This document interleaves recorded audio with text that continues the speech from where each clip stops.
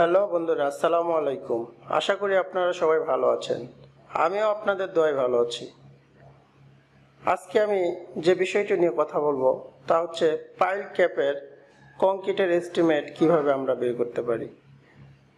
আমরা বিভিন্ন শেপের পাইল দেখি, এর মধ্যে স্কোয়ার, রেক্টেঙ্গুলার। আজকে যে শেপ দেখতেছি এটা হচ্ছে ইলিপস আকৃতি। তো ইলিপস আকৃতির পাইল ক্যাপের আমরা কংক্রিট ভলিউম কিভাবে বের করতে পারি তা আজকে এই ভিডিওতে দেখাবো। তাহলে আমি সেকশনগুলোকে নাম্বারিং দিয়ে নিই। প্রথমে আমি 1 নাম্বার সেকশনের কাজ করব, 1 এবং 2 এবং 3। তো 1 নাম্বার সেকশনের এরিয়া বের করে নেব। সেকশন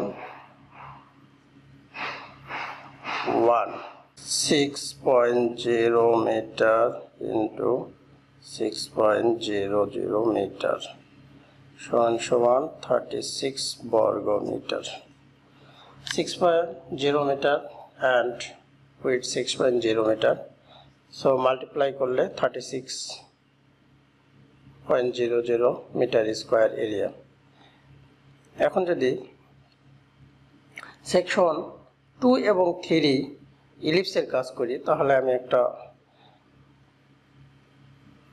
ডিরেকশন দিয়ে নেই। আগে ছোট হয়ে গেল।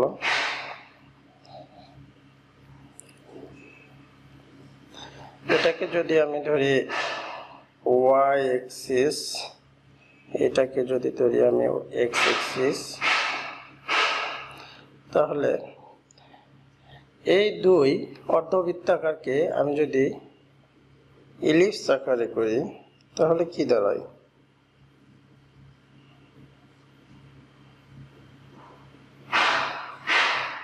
এইরকম।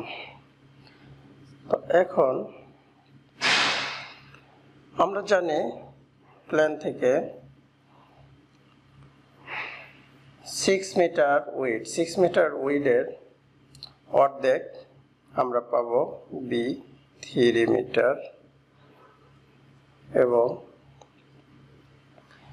এইদিকে আমাদের 2.5 মিটার ডাইমেনশন দেওয়া আছে।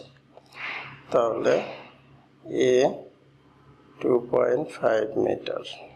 তো ইলিপসের এরিয়া বের করার সূত্র আমরা জানি পাই এ বি, পাই 3.1416 ইন্টু এর মান 2.5 মিটার ইন্টু বির মান 3 মিটার। 3.1416 ইন্টু 2.5 ইন্টু 3,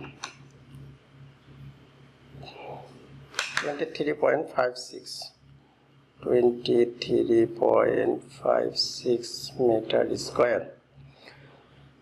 টোটাল ইলিপসের এরিয়ার মান পেলাম 23.56 metre square.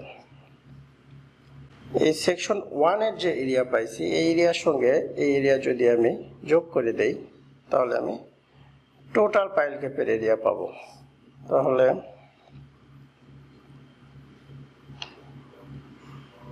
Total pile cap area 36 যোগ 23.56, 59.56, 59.56 মিটার স্কোয়ার। এখন আমরা পাইল ক্যাপের ভলিউম বের করব। তো পাইল ক্যাপের যে এরিয়া পেয়ে গেছি এই এরিয়ার সঙ্গে আমরা যদি পাইল ক্যাপের যে হাইট আছে এই হাইট মাল্টিপ্লাই করে দিলে আমরা পাইল ক্যাপের ভলিউম ক্যালকুলেশন করতে পারবো। পাইল ক্যাপ ভলিউম সমান area into height এরিয়া জানি 59.56 ইন্টু হাইট জানি 1.5 মিটার স্কোয়ার। 89.34 ঘনমিটার। এই মিটার স্কোয়ার আর এই মিটার দুইটাকে মাল্টিপ্লাই করার পরে ঘনমিটার। ওকে বন্ধুরা, একটি অর্ধবৃত্তাকার এবং অর্ধবৃত্তাকার বর্গাকার সব মিলে যে একটি পাইল ক্যাপ ছিল, এই পাইল ক্যাপে আমরা এরিয়া ক্যালকুলেশন করার পরে আমরা কংক্রিটের ভলিউম ক্যালকুলেশন করলাম হাইট দ্বারা মাল্টিপ্লাই করে। তো আমরা বর্গাকার এবং আয়তাকার পাইল ক্যাপের খুব সহজেই এস্টিমেট করতে পারি, কিন্তু অর্ধবৃত্তাকার বা ইলিপস আকৃতি হলে আমাদের একটু জটিলতা লাগে। তো ওকে বন্ধুরা, এভাবেই একটি বৃত্তাকার, অর্ধবৃত্তাকার অথবা ইলিপস আকৃতির পাইল ক্যাপের এস্টিমেট করা হয়ে থাকে।